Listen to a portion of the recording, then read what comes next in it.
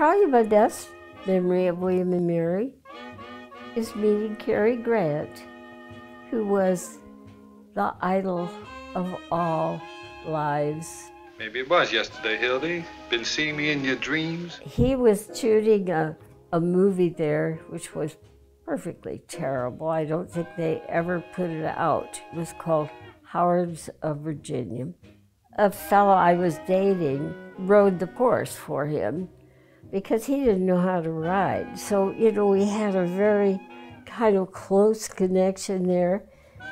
And I had to have my appendix out.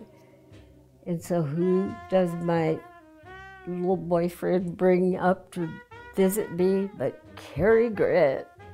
And Cary Grant was adorable and lovely. He said, "This boy really loves you." And I remember saying to him, "But we are so young."